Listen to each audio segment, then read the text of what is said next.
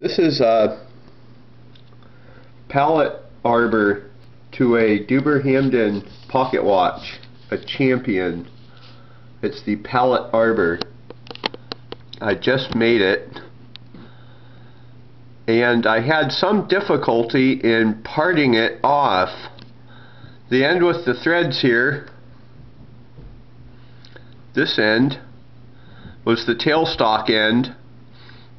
So what I did is I cut down a little bit, probably to maybe about 5/1000ths.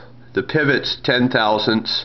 I cut about to about 5/1000ths, came over to this side and started to cut my pivot to length, cut, got it down to about 5/1000ths, and then by that time the tailstock end had broken free. I didn't mean it to happen that way, and I think it caused it to bend it ever so slightly. But if anybody has any suggestions about how I can part these off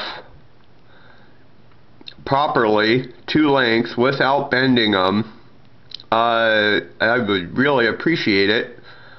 Other than that, that's it. Hampden Champion pocket watch. This is the pallet arbor. The pivots are 10/1000ths, the arbor diameter is 24/1000ths, and the flange is 40/1000ths. The threads are 216 threads per inch. And that's it.